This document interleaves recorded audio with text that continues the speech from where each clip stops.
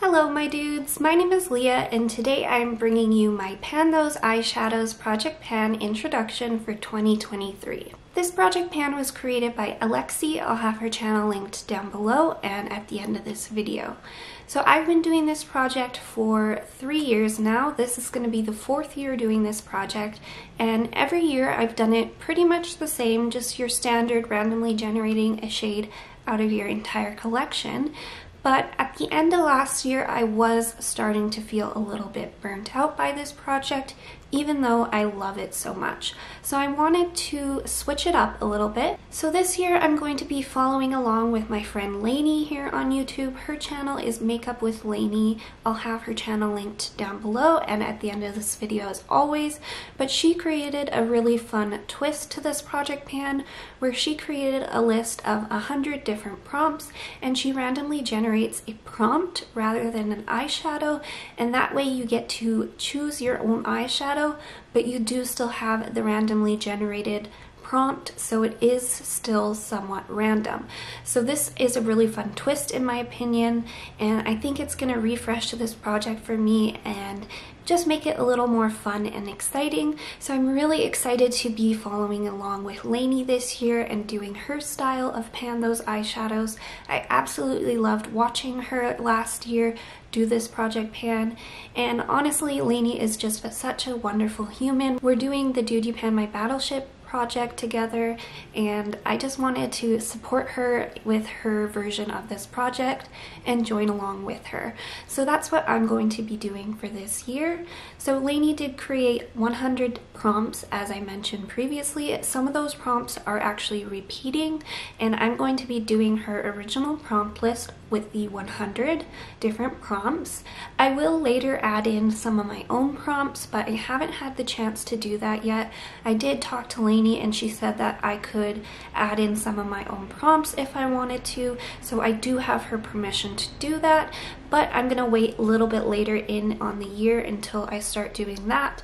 I want to just start off with her original 100 prompt list.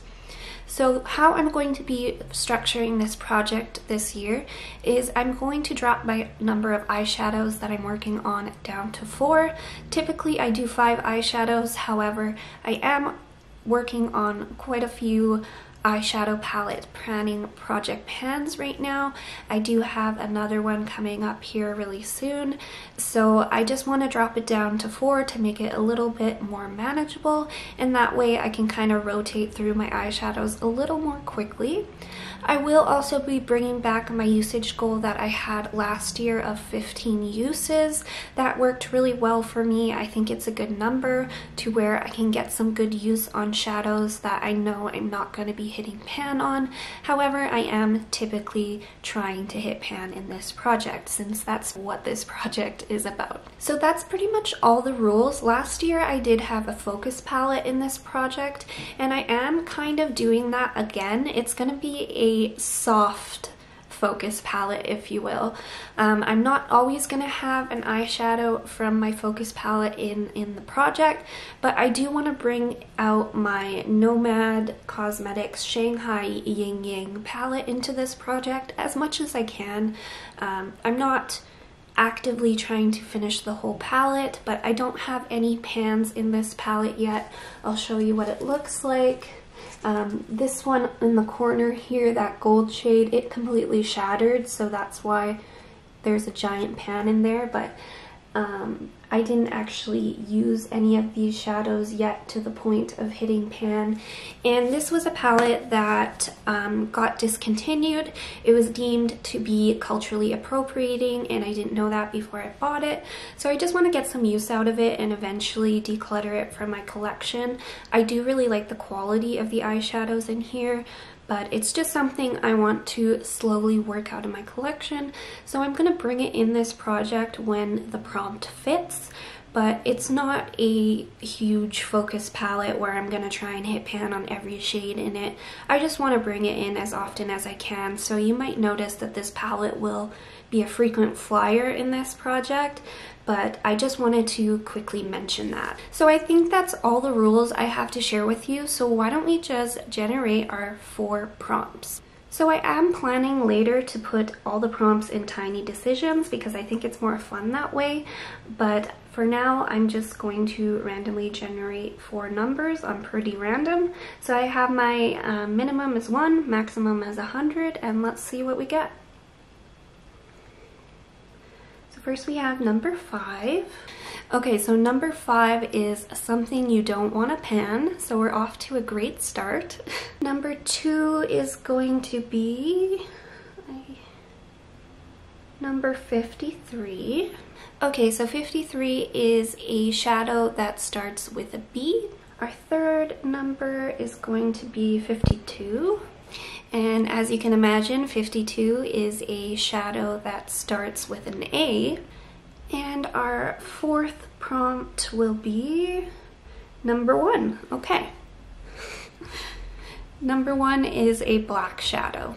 So we definitely got a couple hard prompts. We have a black shadow and something you don't want to pan, but I'm gonna go have a look through my collection and pick some shadows, and I'll be back to share them with you. Okay, so I'm back with my shadows, and that took a really long time. As you can tell, probably it's getting dark out. My lighting is going to shit, so I'm gonna try and film this kind of quickly, but yeah, it did take a very long time. It's harder when you get to pick your own shadow, that's for sure. So going in order of how they were rolled in, first we have prompt number 5, which is something that you don't want to pan. So I struggled with this one the most out of all of my prompts because I love eyeshadow in general. I love all colors of eyeshadow. There's rarely a shadow that I really hate, but my least favorite shadows, I would say, is neutrals. So I decided to bring in my Jaclyn Hill Morphe palette. If you've watched my previous years of this project, you'll know that this eyeshadow palette has been rolled in a lot into this project. So that's one aspect of me not really wanting to pan it. It's a huge palette. It's Morphe, a brand I don't support, an influencer I don't really support. So there's a lot of reasons as to why I don't want to pan this, but this is what the palette looks like. The quality of these shadows is actually pretty good compared to some other Morphe palettes I've tried in the past. So I decided to roll in a neutral matte, as that's kind of my least favorite eyeshadow. It's the shade I'm least excited about, but I don't particularly hate neutrals. I'll still wear them, but let me just show you the shade. So I'm going to be rolling in this one here. It's called Silk Cream. It's a neutral leaning warm toned brown. So pretty boring, nothing exciting. I do have some use on this shadow. As you can see, there is a bit of a dip going, so that kind of pushed me to pick that one out of this palette, but it is just one of the most boring shades in this palette that I'm not really excited about, but it is a shadow I can use easily, so I know that I'll be able to hit pan on this, and I will keep it in the project until I hit pan. So this is the first shade rolling in, and this right here is a swatch of Silk Cream. Okay, so the next prompt I pulled was number 53, which is a shadow that starts with the letter B. So I decided to pull out a frequent flyer from this project. If you've watched my previous years again for this project, you would have seen this palette a ton. When I first got this palette in my collection, it just started rolling in this project so much. I had 3 shadows from this palette in this project in years past, but last year it didn't get pulled into the project at all, so I'm going to bring it back. And that, of course, is my ABH Norvina Volume 3 palette. This is a massive palette with a ton of colorful shades here. So this is what it looks like. Something quite unique about this palette is the way that these shadows are named. So you have it organized by rows and columns. So the rows all start with a letter of the alphabet going from A, B, C, D, E. And then the columns are numbered, as in 1, 2, 3, 4, 5. So I obviously picked a shadow from the B row here, seeing as though the prompt is a shadow that starts with the letter B. So I decided to pick this really fun purple here. This is called B4, and it's a matte, obviously, and it's just this really unique tone of purple. It's kind of a pinky purple. It's definitely warm toned, and it's just quite unique in my opinion. I don't have a ton of shadows that really have that undertone, so I'm really excited to be pulling this one out. Now this is a shadow I don't know that I'll be able to hit pan on because these mattes are very hard to hit pan on. They're not very powdery and they're very pigmented. And there is quite a bit of product in each of these pans. There is 1.8 grams in each shadow. I don't see myself hitting pan on this shadow, but you never know, I may surprise myself. So I'm going to be rolling in B4 for the prompt, a shadow that starts with the letter B.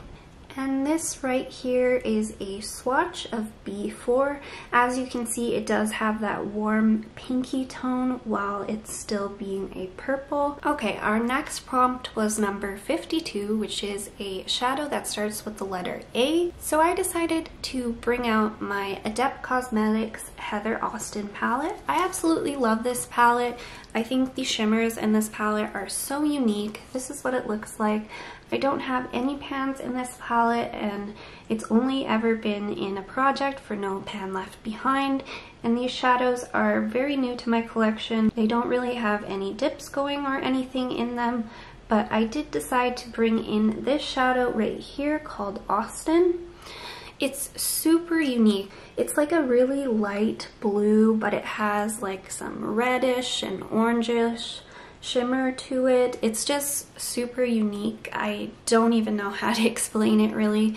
It's just so gorgeous, and it makes a really pretty pop on the inner corner. So yeah, I'm just really excited to play with this shadow. I definitely know I can hit pan on it fairly easily because I've seen other people pan these shadows and they are very easy because they're kind of that malleable, putty-like formula. But I'm really excited to work on this shadow, and you guys know I had to pull in an indies shadow and I had to pull in a beautiful shimmery sparkly shadow. So this is my shadow that's coming in for a shadow that starts with the letter A. How many times can I say shadow? And that is what it looks like swatched out. The blue is not really translating on camera. It kind of looks like a white with a pink shift on camera, but there is like a strong blue base as well. I think you can kind of see when I do that, but it's just a really unique shadow and I'm so excited to focus in on it. I think this shadow might even have pan for our next update. And of course, our last prompt is number 1, a black shadow. So I'm going to be pulling the black out of my Nomad Shanghai Yin Yang palette. It just made sense that I would pull from this palette because there is a black and I do want to focus on it. So this is what the black looks like in this palette. I have used it a little bit. It's called Moon, and yeah, I don't know how easy it'll be to hit pan on this shadow. I may roll it out after 15 uses, but you guys know I like to mix black eyeshadows with Duraline to make my own liquid liners, so that's probably how I'm going to use this shadow, and that is a fairly easy way to hit pan on black shadows, I find, so I may surprise myself and end up hitting pan on that shadow. We'll see how long it takes. And there is a swatch of Moon. Obviously, it's just your basic black shadow. So that's pretty much everything for this video. I'm gonna pop up a picture of what my current color story looks like so you guys can see a little better since my lighting is not very good right now. But thank you so much for watching. I'd really appreciate it if you'd like this video and subscribe. I'll have my finale for last year's project coming up soon. I just wanted to get this one up as soon as I could because we're already on the 9th of January, so I really need to get moving, and get this project up so I can start working on these shadows. But definitely stay tuned for the finale for last year. I'll have all my numbers there, and yeah, I'm really excited to start this project over again with Laney's twist. Don't forget to check her out in the description box, but I will talk to you next time. Bye.